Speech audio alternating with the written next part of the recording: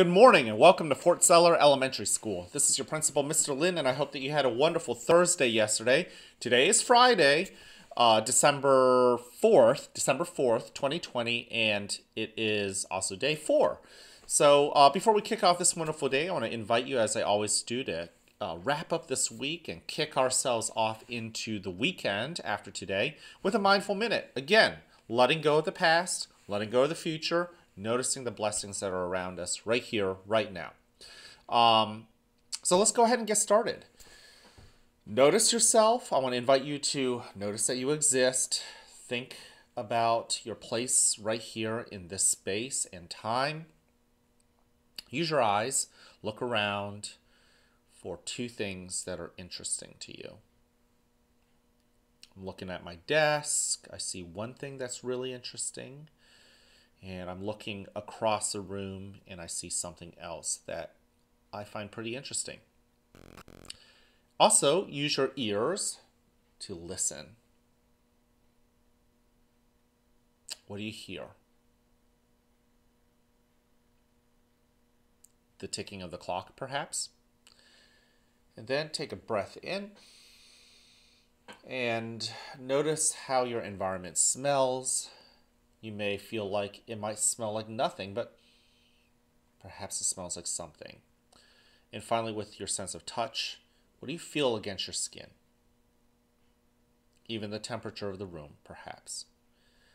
Now then, notice how gravity's pulling you down. Get yourself situated. Allow that chair to hold you up.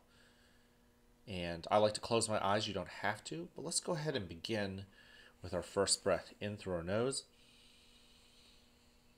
and out through our mouths. Now, if you're like me, I actually didn't think much about that breath. I want to pay attention to that breath again. Let's do that again. In. Filling your belly full of air, and then out through your mouth.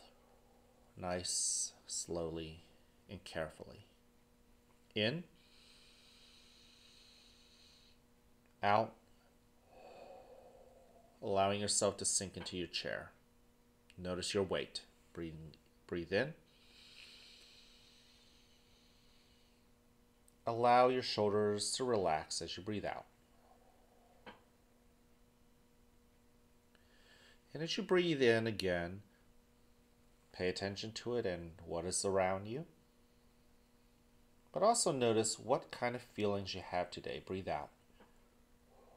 Happiness, sadness, enjoyment.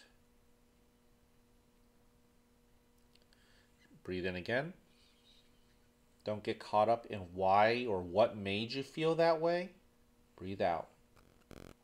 Just notice that you just feel that way. And that's it. No judgment.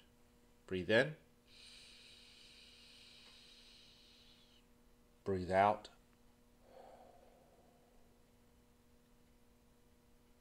Breathe in.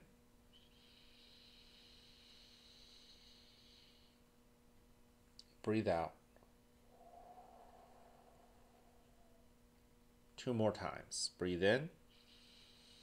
Fill that belly full of air. Make it expand like a balloon, and then let it out nice and slowly. Out through your mouth. 1 more time. In. And out. Now in a moment you'll hear a bell or a chime. Listen to it as it gets quieter and quieter. And when you can't hear it anymore, you may then slowly open your eyes and awaken to the world that is around you.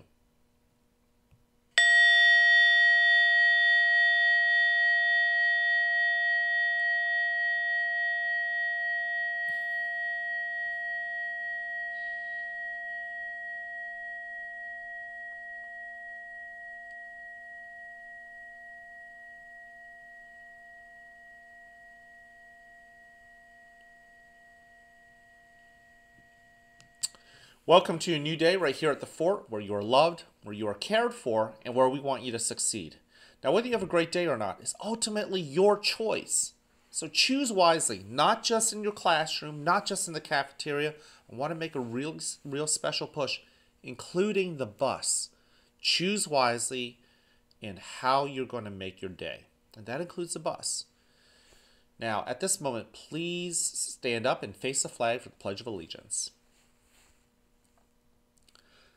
I pledge allegiance to the flag of the United States of America and to the republic for which it stands, one nation, under God, indivisible, with liberty and justice for all. Thank you. You could go ahead and have a seat. I want to thank you, those of you guys who join me in the Mindful Minute. I appreciate just having you come along and breathe with me. You know, I don't want to be the only person that really savors and appreciates the moment we're in. It's nice to know that you're joining me. I also love the fact that some of you who are not joining me have been respectful in allowing others to help to help with the breathing for themselves. So I'm really, really, really proud of you for that. The other thing too is we have some expectations here at the school. I want to make sure that we review them. Number one, be respectful to yourself as well as to others. Also show that you're responsible for yourself and what you do and how you do things and what belongs to you as well as others. Speaking of being responsible, I want to talk about those iPads again. If you are airdropping, you need to stop. And I know this sounds like Mr. Lin's being stern, and I am, because we've reminded many of our students not to do that. Now, with all that said, I am smiling because I also know that there's a ton of you guys that are doing the right thing. And don't think that I didn't think about that and recognize that. I see you, I recognize you, I know that you're doing the right things, and I want you to keep it up. You guys are definitely heroes here at Fort Zeller. If you're not doing the right thing, it's time to change and make that decision. Remember, the choice is yours. Make sure you're doing the right things, especially on the bus. And finally, show that you're ready. Ready to ride the bus, ready to go to school, ready to eat in the cafeteria. And don't forget, compassion is our character trait for the month of December, showing kindness to yourself and others. And that also brings me right back to the bus.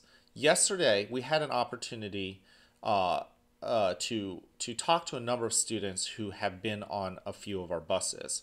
And unfortunately, we did notice that there were students that were not doing the right things, even when nobody was looking. And that really hurt my feelings.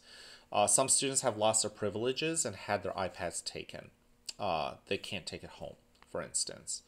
But as I was studying what was going on the bus, I also noticed that there are some students that are not being kind to others. And again, the bus is when nobody is looking. You're not going to have Mr. Lin riding the bus most of the time. Same thing with your teachers.